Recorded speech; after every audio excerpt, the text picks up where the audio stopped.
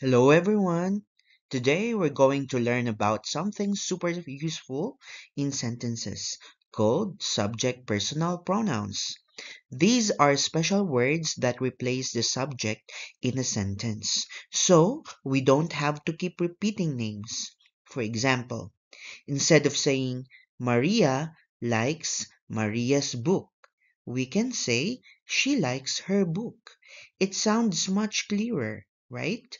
We use singular pronouns when talking about one person or thing and plural pronouns when talking about more than one. Ready to learn more? Let's go! First, let's talk about singular subject pronouns.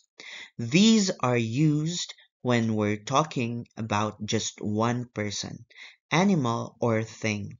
Here are some examples. I am studying. That's me talking about myself. He is playing basketball. That's about one boy. She likes mangoes. That's for one girl. And it's raining. That's about one thing, like the weather. So, remember, I is for yourself. He is for a boy. She is for a girl. And it is for an object or animal. Easy, right? Now, let's learn about plural subject pronouns. These are for when we're talking about more than one person, animal, or thing. Here are some examples. We are going to the park. That's a group including me.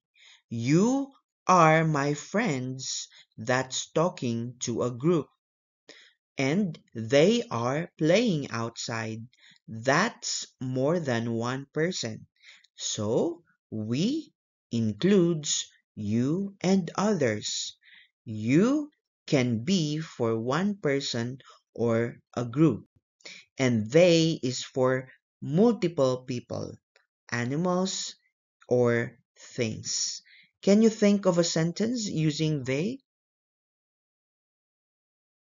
Let's compare singular and plural pronouns side by side. Singular pronouns include I, you, he, she, and it, and they're used for one person or thing. Plural pronouns are we, you, and they, and they're used for groups. For example, if I say, she loves to read, and then I want to talk about more than one person, it changes to they love to read. See the difference? Let's try a few more examples together. Let's put singular pronouns in context with some sentences. If we say, he is drawing a picture, we're talking about just one person. Or, it is a sunny day. That's talking about one thing, the weather. Singular pronouns like he, she, and it are used for individual actions or descriptions. So, if it's just one, we stick with singular pronouns. Who can give me a sentence with she? Now, let's look at plural pronouns in context. If we say, we are having lunch together, it's about a group including you, or they are students at the school. That's describing more than one person. Plural pronouns like we, you, and they help describe actions or groups of people or things. So, if it's more than one, we go with plural pronouns. Can you make a sentence with we? Time for a little challenge. Let's see if we can identify the pronouns in these sentences and decide if they are singular or plural. Ready? First sentence. I love to read Filipino folk tales. Is I singular or plural? Right, it's singular. Next, they are visiting the zoo. Singular or plural? Correct, it's plural. One more. She is planting flowers. That's singular.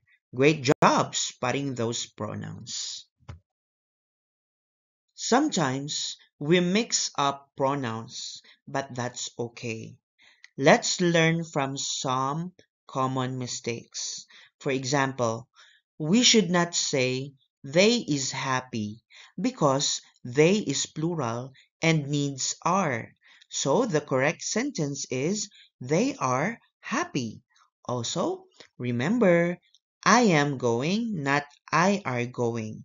It's all about matching the pronoun correctly to the subject. Keep these tips in mind, and you'll be a pronoun pro in no time. Let's practice choosing the correct pronouns for these sentences. First up, blank, he, they are going to school together. Which one is correct? That's right, they, because it's a group. Next, blank, I am excited about the field trip. Which pronoun fits?